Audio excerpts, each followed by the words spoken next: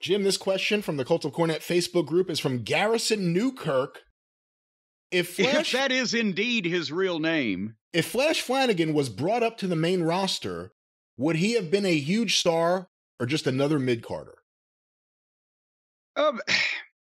Again, depending on what gimmick, personality, persona, whatever that they gave him, Flash was a great worker in the ring. He's another guy who the verbal part wasn't natural, but when he got fired up in an issue and got some oomph behind it, then he could deliver there too. He never had the cosmetic body that unfortunately would have served him better during that period. I mean, in all honesty, and I hope he doesn't hear this, well, I don't think he ever thought he was going to be the next Stone Cold Steve Austin either, but no, in the Attitude Era, there was so much top talent at the top that I'm not saying he would have ever main evented or been, one of the legendary Attitude Era icons. But at the same time, because of his understanding of, just how to have a match and how to have an exciting match and get over and blah, blah, blah, if they'd have given him the right gimmick and given him a chance, then I think he would have attracted attention.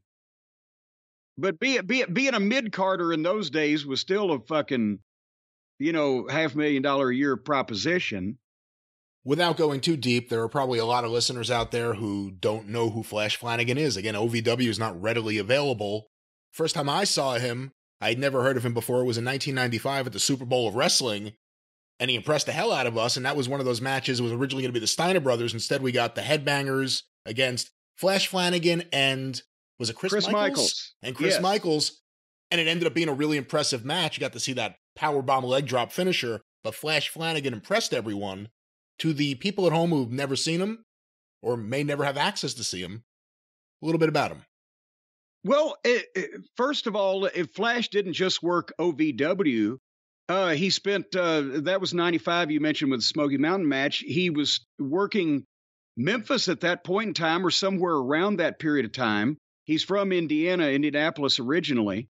And he's also spent a good amount of time in the late 90s, early thousands in Puerto Rico. I mean, the one thing is he was a guy that would fucking do anything again and go too far. We reeled him back in OVW and he still had insane matches. But there's a clip on YouTube of him being thrown off the balcony in Puerto Rico somewhere. And it wasn't a landing that he stuck perfectly like he was wanted to. Oof. And, his original wrestling name was Flash Flanagan. We shortened it to Flash because I just thought it sounded a little more flashy. And, again, I think it was one of those things where at that point in time, they didn't like the physique was not as impressive as they would like. And I'm not saying he was fat, but he had, he was like Bobby Eaton. He was in shape, but he didn't have anything that showed. So I'm trying to think where would be a good place to Puerto Rico, Flash or Flash Flanagan, either one. And there's probably more there of him than there is anything from OVW on YouTube. All right.